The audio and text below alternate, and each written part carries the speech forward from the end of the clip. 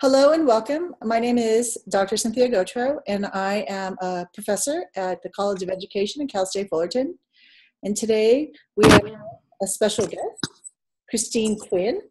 She will be providing us with an informative and highly interactive webinar on the topic of transitioning to teaching in higher education. So please know that this is recorded and will be posted on YouTube. If you have any questions, please use the chat window. And at this time, I would like to ask that you mute your microphone. And in order to do that, just move your mouse to the lower left-hand corner of the screen and click on the mute button. So thank you, Kristine. Please. Thanks, Cynthia. Okay. Well, thank you for joining me tonight. I'm happy to be here with you talking about the topic of transitioning to teaching in higher education, since it actually is a move that I was able to make several years ago. So just to introduce myself, now, there we go. So I am actually a product of Cal State Fullerton. And I started there by receiving my multiple subject credential a few years ago. I'm telling you my story because I think that it has merit in making connections and finding a good fit for the place where you are wishing to continue work in higher education. So after I received my credential, at that point in time, I really kind of already knew that my future goal was to work with credential people getting their credentials, pre-service teachers. So I already kind of started spreading the word to my faculty people that in the future, they should be looking for me because I'd like to be there someday. I went to the field and started teaching for a few years in the elementary school. And I served as a master teacher for Cal State Fullerton as well. After I was in the field for a few years, I went back and got my master's degree in curriculum and instruction, again from Cal State Fullerton. And at that same time, I was working on my national board certification. And I wasn't quite busy enough being a full-time teacher working on my master's and doing my national board certification. So I decided to jump in and was offered one class as an adjunct faculty at Cal State Fullerton. So I jumped at that opportunity when it was offered to me.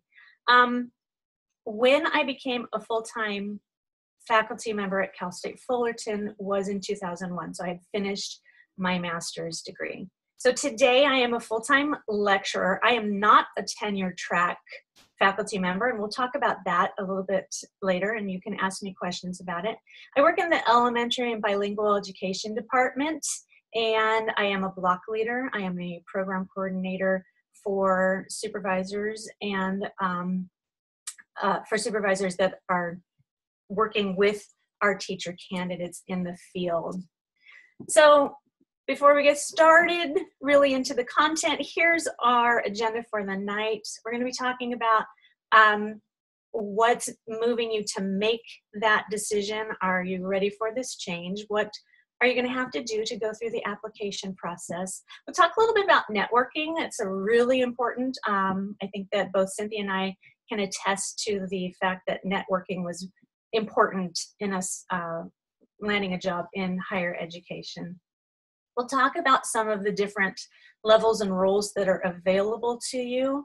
And then really we'll just talk about how is it the same and how is it different than working with our K-12 people making that switch to college. And Cynthia said that this is going to be highly interactive, but it's only going to be highly interactive if you interact with me. So here's your first opportunity. I sort of always want to check where you are.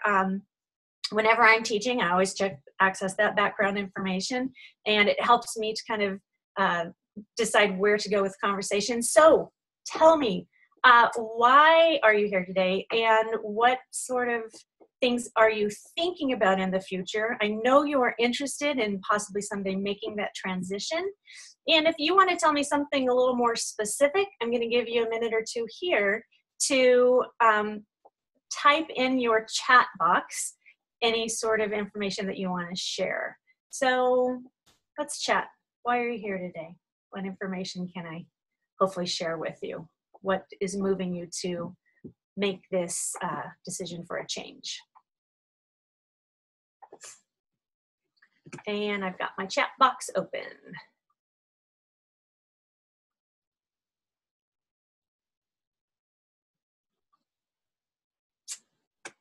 Okay.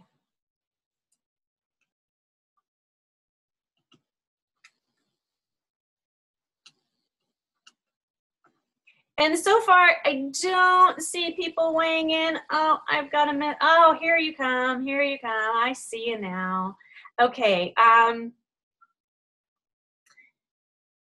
Cynthia, can they all see the chat box, or can just I see the chat box? They can all see it. How about if I read them to you? Awesome. All right. I've been interested in teaching at the college level. So when I saw this wonderful webinar pop up, I was excited. That's one. Another one is I am definitely interested in maybe transitioning into higher ed. I've worked with supplemental instruction through CSUF, and I've been exposed to the rigor of the subject, which is biology. I love the rigor of college, but I love high school kids. Mm-hmm. And then Juliana says, I would like to know how necessary it is to have taught in an elementary school, high school level before teaching at the college level. Maybe you want to answer that one. Yeah, I would love to answer that one. And in fact, it is on a future slide, but we can jump into it right now, and then we'll talk a little bit more detail about that. So if you are going to teach at the college level, it is certainly a very good idea to have experience in teaching somewhere in the K-12 arena, especially if you're thinking about getting into working with pre-service teachers. Now, if you're looking into transitioning into an area that is not credentialing, then the K-12 experience won't be as important. But if you're looking to work with teacher candidates, your experience in the K-12 setting is going to be paramount, and it is going to be what they want to hear, and what they learn most from is your experiences. So here's another comment, which is I'm wondering what a Master's of Science in Instructional Design qualifies me to teach in higher ed. I could answer that. Great. You can teach instructional design courses, Kai. And there are more and more offered at different universities, as well as Cal State Fullerton. In fact, a few of our faculty have a master's degree in instructional design.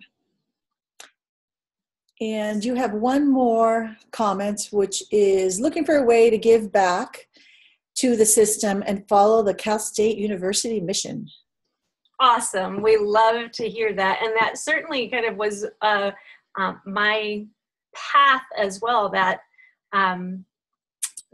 that idea that there's kind of a cyclical pattern where you become the expert teacher, and then you really do want to kind of share that with your future teachers that are coming up. So that's certainly a great reason to make that change. And you know, the change is sometimes a scary thing, and any change is sometimes scary, but we'll talk about that a little bit as well. So I'm going to go ahead and keep going. So it looks like a lot of us are just thinking about that we have had K-12 experience, and that you're thinking about transitioning. So let's keep going. If you have questions as we're going along, please feel free to put them in. You do not have to wait for a place in the presentation where I say, hey, you can ask a question. Feel free to do that as we're going along. Okay, so one of the things that you already told me, somebody told me that this opportunity to impact more elementary students through producing strong teachers, and that idea of working with the next generation of teachers is really a strong pull for you. Perhaps maybe you also like the idea of pursuing research or conducting your own research. You know, in the elementary and in the middle and high school levels, we can certainly do our action research within our classrooms. The opportunity at the university is greater for research because you have more access to students and certainly people to collaborate with and research teams. And adding to that current field of knowledge is an exciting endeavor, and it's fun to collaborate with people. And that's something that usually when we are in the K-12 field, you just don't have the time to be able to dedicate to that scholarship. So if that is something that is exciting to you, then you definitely want to think about pursuing that next level. So how do you apply? There is not one way, there's not one answer, and every institution that you go to has their own systems. So you really want to be knowledgeable about the institution that you are applying to. Definitely when you're searching for a job, you want to find the university or the institution that fits your desires and your needs. Just like when we were looking for our K-12 jobs, you want to interview the school as well as them interviewing you. So does it fit what your desires for your teaching are? And then what you want to do is you want to look at the human resources department. They all have a website and they all have a certain protocol and a way that they prefer applications to come in. Certainly one of the first things that we tell everybody is make sure that you ask questions along the way. That does not look bad upon you in a job interview. It tells them that you are interested in having the right information. Something again to remember is to look at the mission statement and the key planning initiatives and priorities at the institution, the universities that you're looking at. If you can speak to those areas of interest, then you're going to make a stronger candidate. How does the hiring department present itself online? So again, make sure that you see yourself as a great fit in those areas that concern you. There is definitely a protocol, and different institutions will have different ways that they want you to apply. Make sure that you know how the hiring protocol is going for the college that you're at. Do they want you to apply online? If they want you to apply online, definitely do that. Sometimes you'll hear, well, it's good to go in person and make those connections. Well, that's true. It is good to go in person, and we will talk about networking, but if it is during the time that you are handing in the application and it says present it online and you go in person, they won't like that. So make sure that you follow the hiring protocol that is set forth. One of the things that we hear about a lot is that the interview process, it takes a long time. You might have to have several interviews. You might have to wait a long time before you even get any word that they want to interview you. So be patient, check in, and make sure that you are following the hiring protocol that is required. One of the things to keep in mind when you are looking to make the transition to higher education is that a lot of people are trying to make that transition to higher education. And then you also have people who are looking into the higher education as their first job, people who have not had the teaching experience. So there really is a lot of competition, and you really need to be the person that says, I am the best person for the job. Just like you would tell any of your own students, to really sell yourself. So when you create that resume, make sure that you know exactly what they're looking for, and use some of those keywords that are listed in the job description, and give proven examples of how you meet those descriptions, and instances that you can share with them where you have demonstrated competence and mastery in those areas. As in any job interview, the cover letter is going to be important. And really in that cover letter is where you really want to highlight how you are the first person for that job. How do you fit the job better than any other candidate that they are looking at? Make sure that you highlight your areas of expertise. And remember, sometimes we have expertise that we don't always feel are as important as others. And I would say if you have an area of expertise, make sure that you highlight that. Even if you feel like it's disconnected, do you help to run the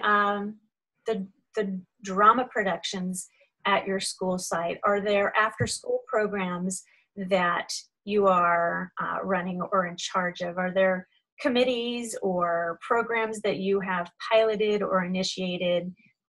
Have you worked at the district level, perhaps maybe with a new textbook adoption, or something in the area of curriculum and instruction? Make sure that you highlight those. So I have here, it's not enough that you think you have the smarts to handle the duties. You really have to provide the evidence that shows this. So one of our participants is saying, is the process similar for a part-time faculty as well as a full-time faculty? There are some differences. So we will keep thinking about this as we continue to talk. I am going to address that as well. So are there any questions so far? You hear from everybody in all fields that networking is a necessary endeavor. And I can certainly attest to that, because I think without networking, I would not be in the position that I am in. I have kind of a unique story in that I was known to the elementary and bilingual education department at Cal State Fullerton because I was a student there. I was a graduate of the program. I was also a graduate of the master's program as well. And again, remember I told you that for years I told my instructors that I had the goal in mind of teaching one day at the university. So I was actually turning in my project. Somebody just has their project in hand right before this presentation started. So congratulations, take that project and walk the halls at Cal State Fullerton. You never know what will happen. I didn't even really know that they were looking for hires. And this was at a time that was unique because they were looking for lecturers, not tenure track people. I was in the right place at the right time, and I knew the right people. And when I talked to people around me in my department, Cynthia being one, she will also agree that it was about the networking, the connections that she had, people who knew her that gave her the upper hand and the edge over other people that they might have considered for the job. So if you're thinking about networking, think about people that you have had perhaps in your master's program as a faculty member, or anybody else that you know, particularly in higher education, that might be able to give you a good recommendation, somebody who knows you well. And then don't forget also about the possibility of social media. I know so many people in the profession that are on LinkedIn. There are also other platforms out there, but don't underestimate the idea of social networks as well. So I'm going to give you an opportunity here and say, how are you networking? And it really is a little bit of a ride. So are you ready for that ride? So why don't you tell me a little bit right now, again, interacting. What are some ideas that you have for networking? What have you been doing? And any secrets that you want to share with other participants in this webinar? I'm going to give you a few minutes here. And Cynthia's going to be watching our chat box.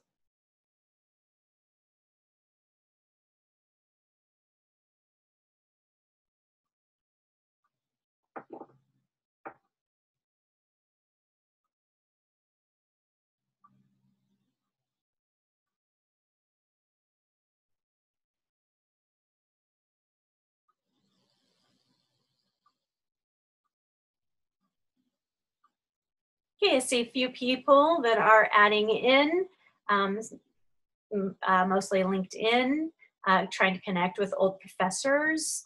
And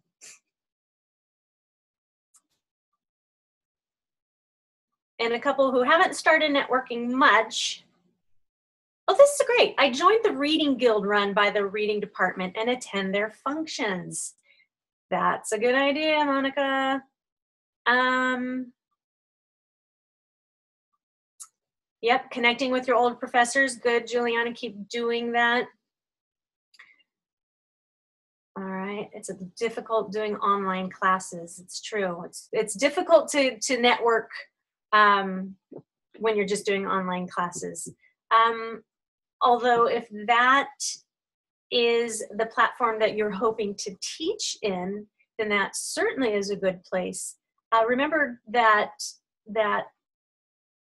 the online platform, just like tonight, is interactive, and so don't discount that as reaching out to those professors and networking with them as well. Let's see. Oh, somebody just connected with somebody in Arkansas, making those connections. Good.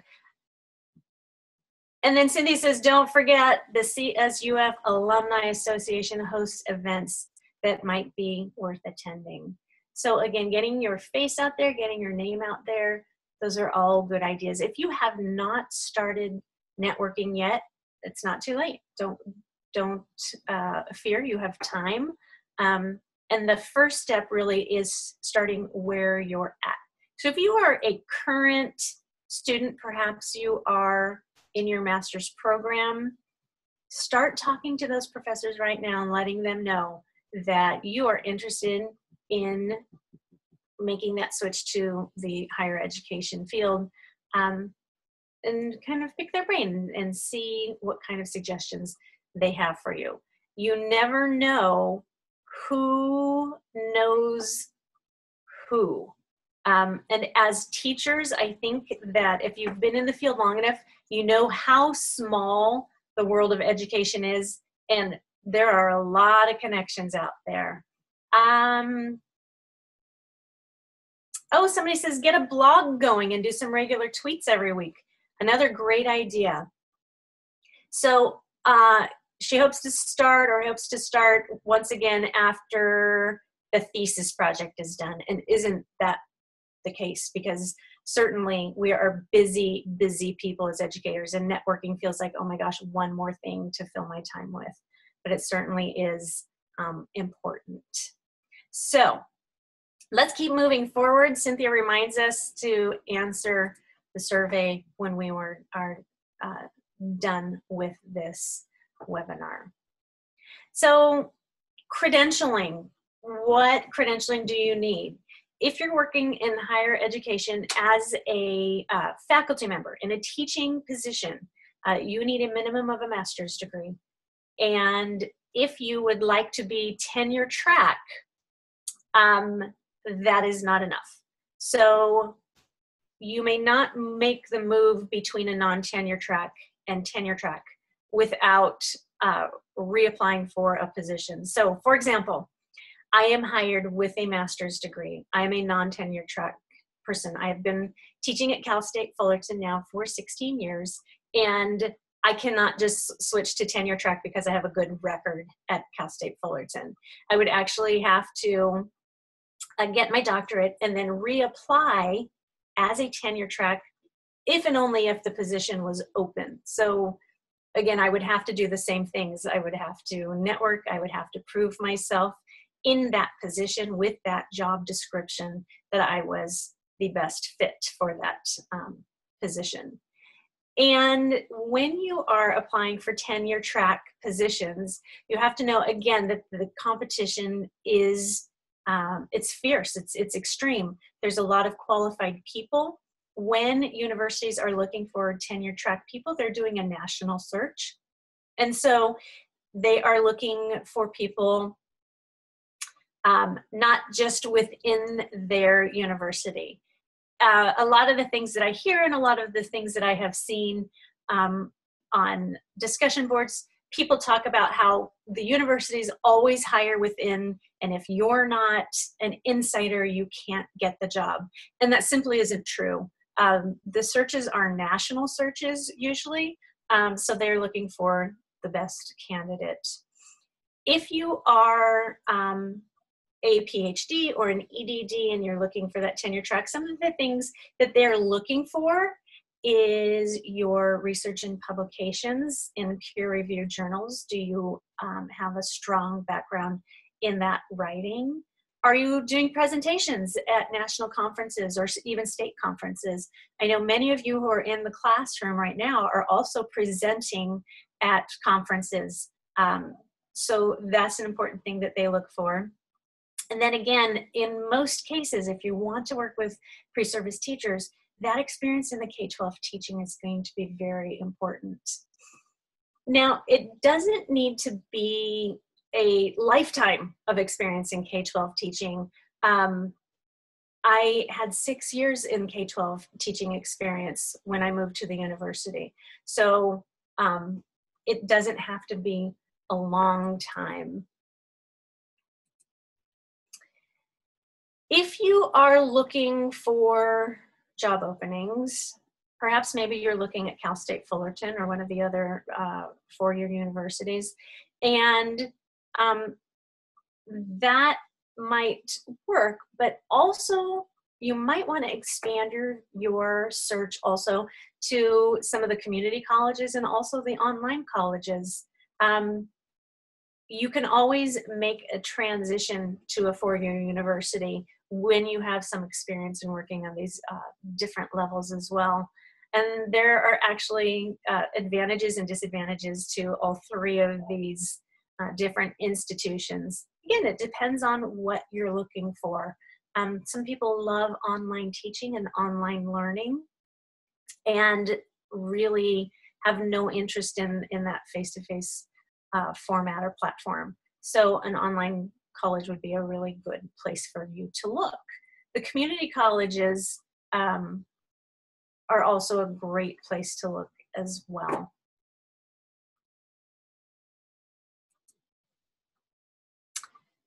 Okay, so there's different positions that are available when we're looking at obtaining a position at the higher education. There's certainly full-time teaching, and there are different levels. You can work with undergraduates in prerequisite courses. You could also work, if you are looking to work with pre-service teachers, we consider that post-baccalaureate level, and then also in the graduate level as well. If you're going to be teaching the graduate level, it is more likely that they will require a doctorate than if you're working in the post-bac or the undergraduate. You've, I'm sure, heard the term adjunct faculty, which is a part-time job. These are sometimes great positions for you to look at and to kind of test your interest. You can kind of, you know, stick that toe in the water, see if you like it. That's what I did. I taught one class at the university while I was still teaching in the elementary school. I would go at night and teach the introductory to elementary education at Cal State Fullerton to see if I really liked it. And it turns out that I loved it. So think about maybe starting with that part-time teaching. And then if you're thinking about making that transition and you're not exactly sure if you want to be working full-time or part-time, you really want to work with pre-service teachers, maybe you're having a hard time getting a position at a university, then remember that we employ a lot of people as adjunct faculty that supervise our teacher candidates in the field. So if you've ever been a mentor teacher, you know that your teacher candidate has a university faculty member that comes in and visits them and works with them in the field while they're student teaching. We hire a lot of people that way. And as our numbers increase, as the job market increases, our need for part-time and supervisors are increasing as well. And then again, there is the possibility for online teaching as well. Not only at online universities, but at four-year institutions as well. You know that Cal State Fullerton offers a lot of online classes, and that is something that you can look at. I'm looking a little bit here at the questions and seeing if there's anything that I need to address. It looks like Cynthia is also helping me to address some of those questions as well. There is one comment here, Kristine, that you might want to address. I have no prior work experience. Will I be a good candidate if I apply? Should I do an internship first?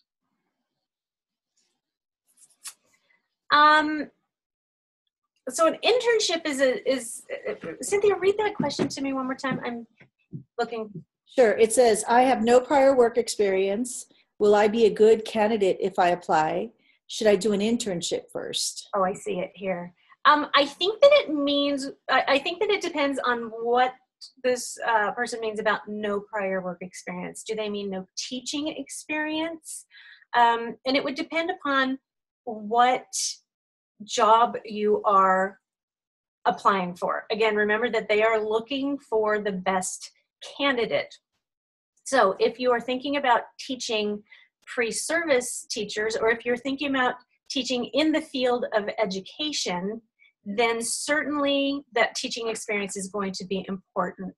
The word internship is an interesting thing to me right now because it used to be more common that we'd have interns in the field of education. There's less and less opportunities for those internships.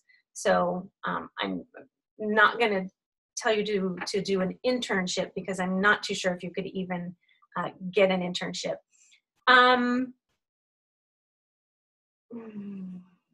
Certainly, I think that prior work experience is going to be key. So what are some things that you can do to build that prior work experience? Certainly, it would be working as a teacher in some capacity. Maybe it doesn't mean that you're in the school system, but that you have a leadership role in some other capacity where you are acting as an educator.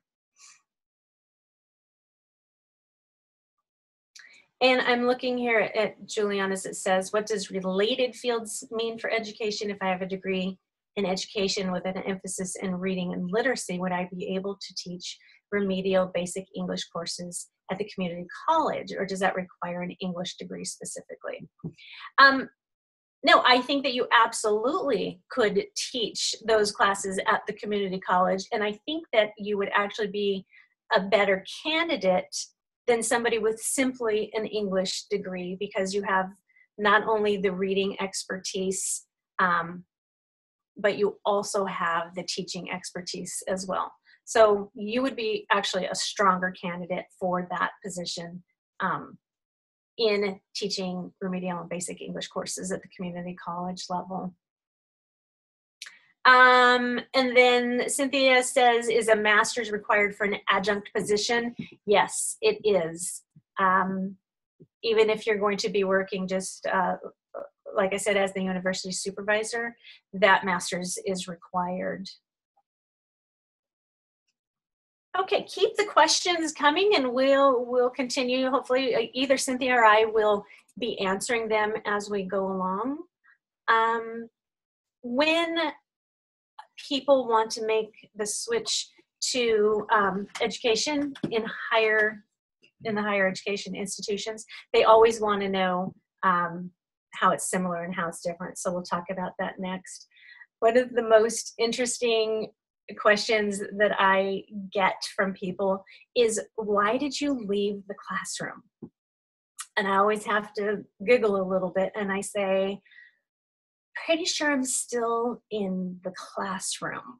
I just have taller students. So certainly much of what I am doing at the college level is similar to what I was doing in the K6 level as well. But there are some differences, and I'll highlight a few, and then you can ask me questions and we can chat about a few others as well. But you know, one of the big differences is that when you're working at the college, usually those students are attending by choice, and they're paying for it. But that doesn't necessarily mean that they're star students who turn in all their work and want to please the instructor. Believe it or not, even though they're attending by choice, there still are students who struggle to do the requirements. There's still students who choose not to come to class. Certainly not if you're in the credential program, because that is not an option. But you know, I don't want you to think that when you move to the college level, all of those issues that we have in teaching go away because the students are there by choice. One of the other things that might excite you is that you're not working with parents. And when I say that initially, some teachers say, yay, because that certainly takes a lot of time, and it certainly is sometimes a difficult position. But I also say that it also means that you don't necessarily have a team of people that you are working with to motivate a student. So it can be a double-edged sword.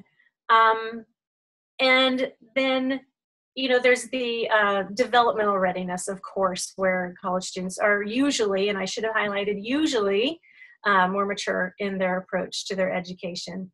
But again, not always. Just because they're university students doesn't make them necessarily the star student.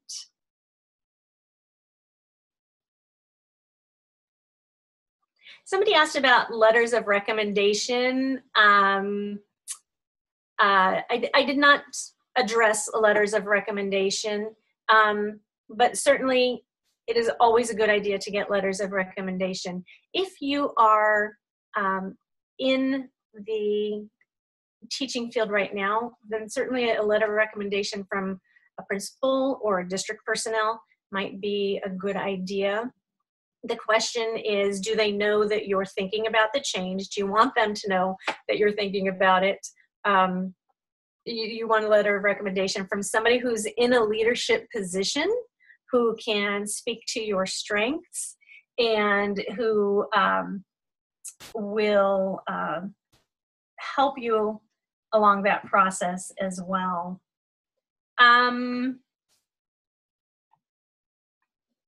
Again, I would look at my human resources and I would look for the job requirements for whether they are requesting letters of recommendation.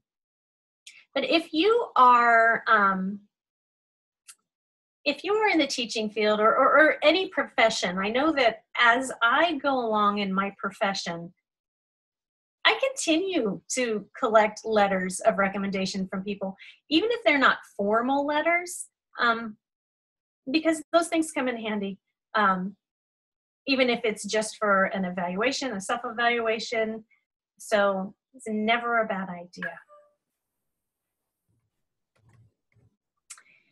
Some of the things about working with college students are very similar to working with students in the K-12 setting.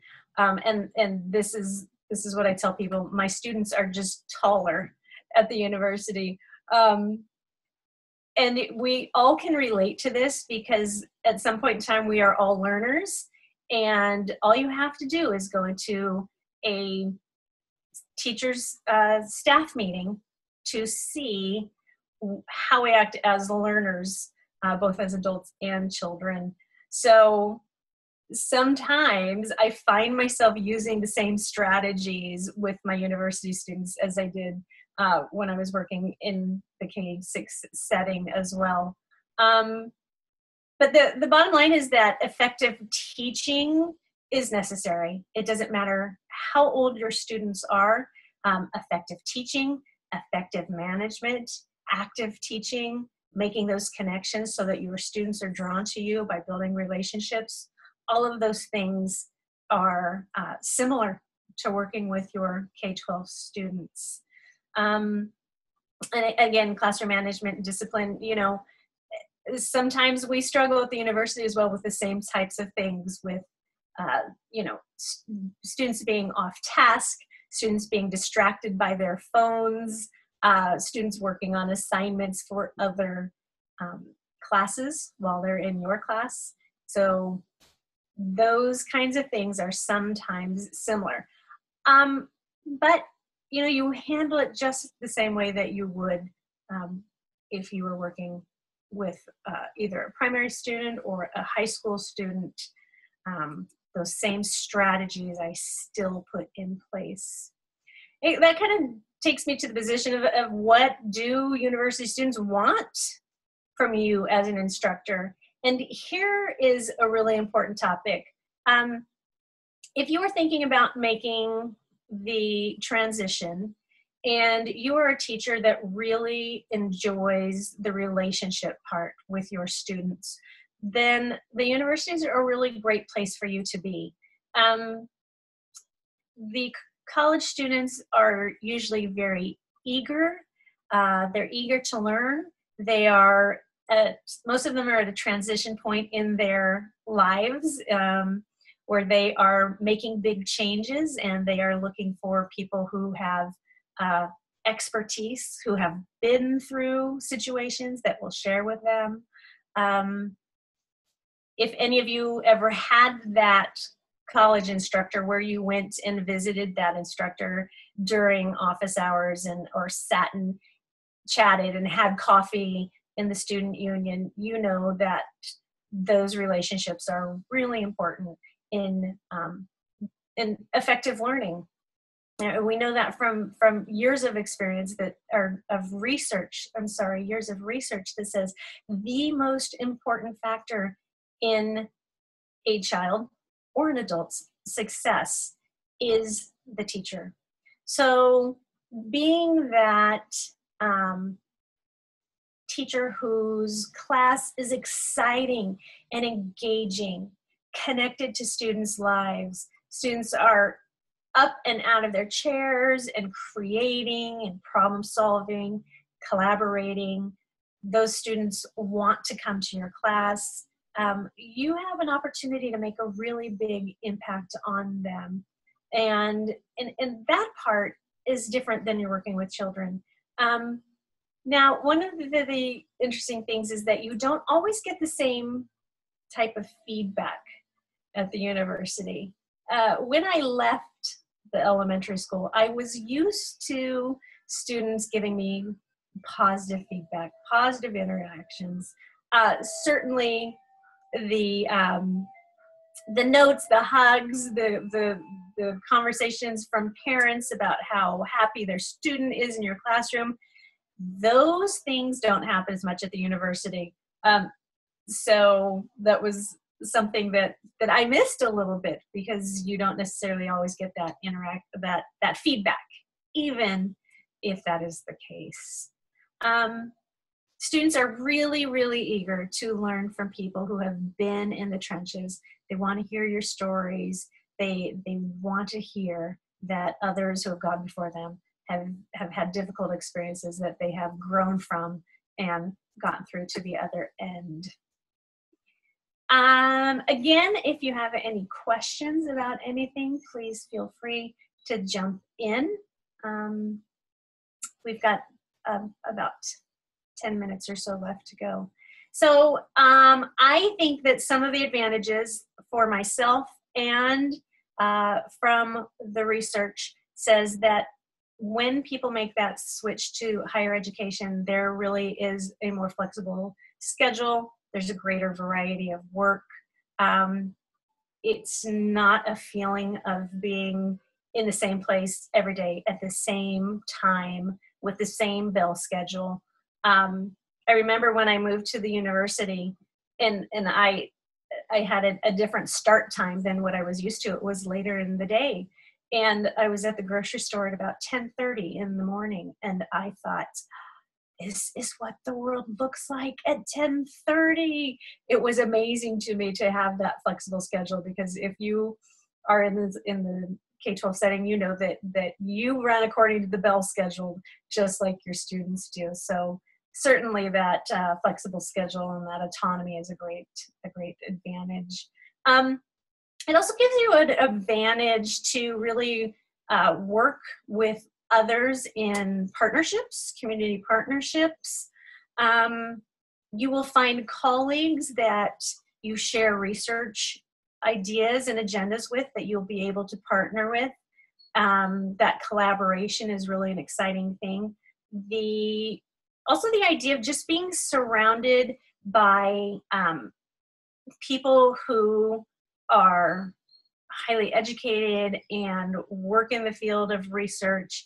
For me, that was a change that I really embraced, and I enjoyed being around the academic conversations and kind of the rigor of thought that was elevated from what I was experiencing in the K-12 setting. So, you know, it's an interesting thing that one of the advantages, and I don't think that it's a fair advantage, but I do think that it's a true advantage, is that difference of level of respect from society. I remember when I made the switch to the university, and somehow people, when I said that I was a university instructor, they approached me differently than when I said I was an elementary school teacher. Again, just like on the slide, it's not a valid reason, but there is a different expectation for these roles. And that was something that I enjoyed. I enjoyed the idea of feeling like I was part of the rigor of higher education. I'm going to look over at my questions here for a second and see if anybody's got some. Hi, Kristine. You do have a couple questions. So Cynthia K, I'm so sorry, Cynthia, I cannot pronounce your last name. I'm not even going to try. My apologies. She would like to know a little bit about, how do you know how to design a syllabus? Oh, great question. Well, when you are part of the faculty, there are these wonderful things. I'm going to speak on my experience in my department, in my college. The whole entire College of Education at Cal State Fullerton has designed or has syllabus templates that you are required to follow. We go through national accreditation, and they require us to have the same elements on our syllabus. It doesn't mean that you don't have academic freedom and that you don't get to design your daily lessons and assignments the way that you want to, but there are certainly guidelines and templates that you have to follow. So you're not just creating something from scratch. Cynthia, do you want to add anything to that, or? I think that it is a little challenging initially when you take a look at the syllabi and you see that there's 10 pages. So you wonder, like, how did they put all this in there? But so you do have a template that you can add to, but the actual curriculum that you cover each week, and that would be in the course schedule, that truly is the faculty member's choice. Yeah. So basically, when I design a course, even if it's a course that's been taught by another professor, I'll look at the learning objectives and the course assignments that other people use, and I'll modify those assignments. And also modify when those assignments are due. So for example, let's say there's a literature review, and maybe one professor assigns it day one and it's due the last week of the semester. To me, as a student, I would hate that. I would want little checkpoints along the way. So then I would take a look at the course calendar, and I would say, like, okay, so day one, I'll assign it. Week 4, I'll have an outline due. Week 8, I'll have a rough draft due. Week 12, it should be pretty much done. And then by the end of the semester, I want a full finished product. So as you teach, you know what works for your students, because all student populations are different. So you want to embed checkpoints along the way. So if you think about that one example I gave you and take a look at the whole semester, your whole semester, your main goal is to meet the learning objectives. So you probably, if you take a look, Cynthia, at one of your syllabi, you'll see learning objectives listed, I hope.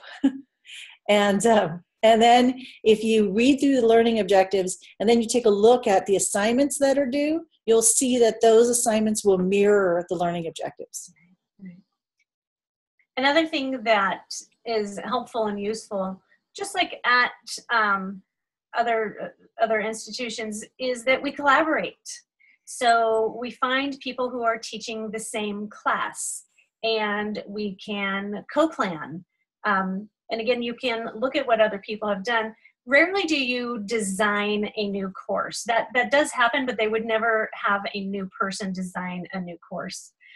So you collaborate with people who might have taught it in the past or who are teaching it with you presently, and brainstorm and come up with ideas and things that you have. So it's not quite as daunting as it sounds.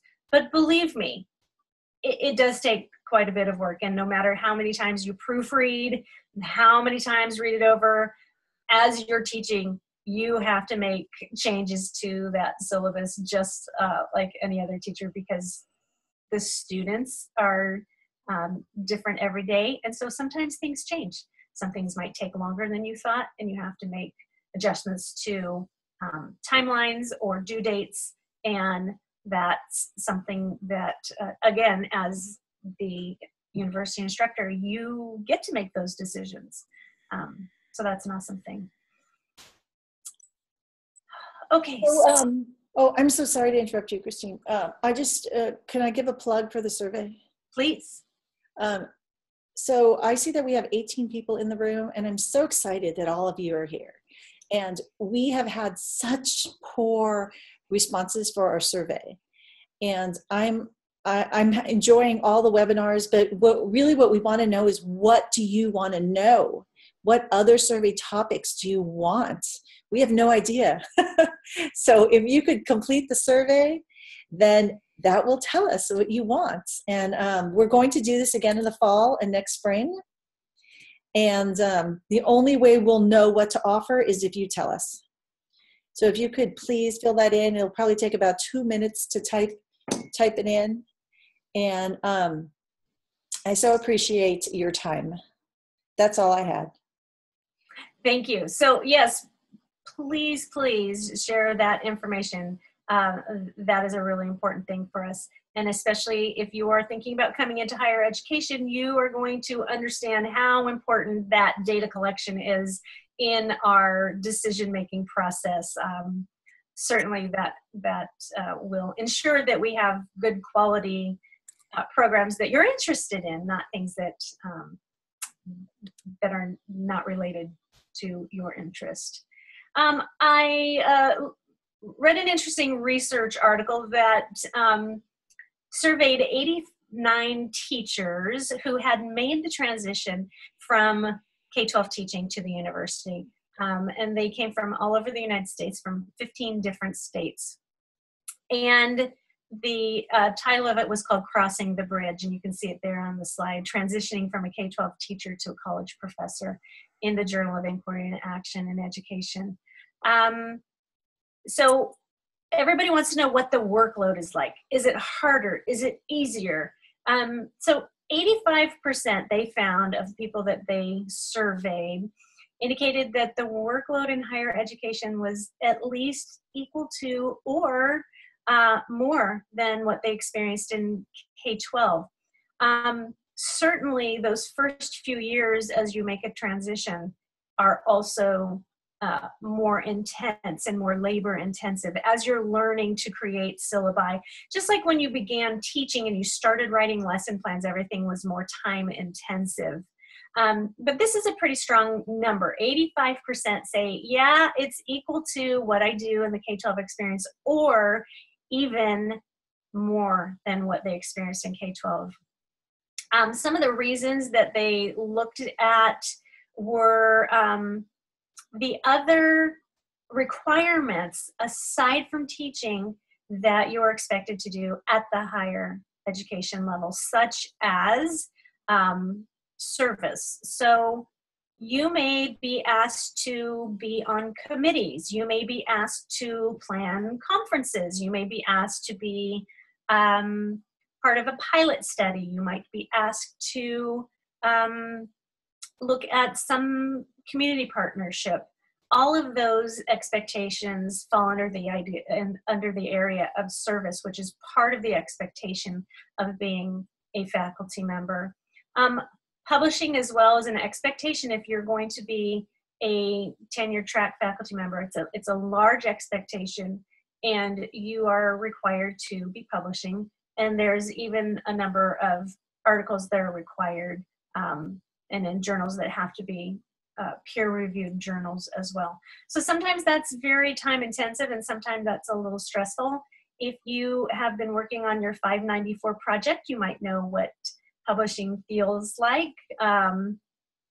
So that is certainly something that requires a lot of time.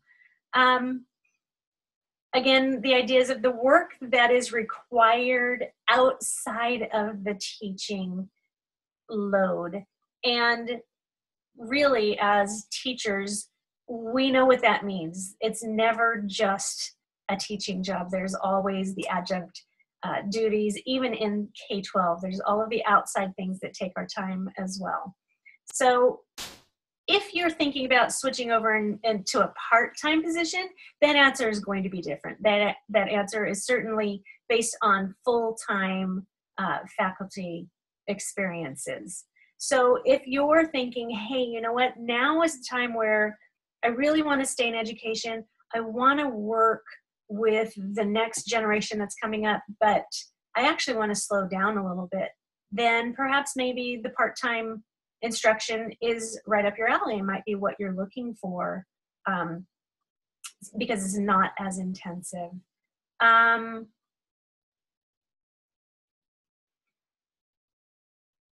Okay. From Kelly, she says, after 12 years of teaching in moderate severe programs, I'm interested in teaching at the college level because I feel like new teachers coming in don't really understand the extent of student needs in this area. I don't see a lot of job openings for this. So do you have suggestions for how to make a university believe they need you? Man, I would have a lot of money if I had the answer to that question. I really don't have the answer to that question, Kelly. As with any field, the hiring practice and the hiring numbers and everything is always based upon, number one, budget, and number two, need. So I would say expand your search. I would say keep looking. I would say don't give up, and make sure that you are looking in the right areas of special education as well. Again, perhaps maybe getting your foot in the door with starting as a field supervisor first, making those connections, talking to the people in that special education department who might have suggestions about what they're looking for, who they're looking for, and when they're looking for it. But I wish I had that magic wand that we could all have an easier time hunting for jobs if that was the case.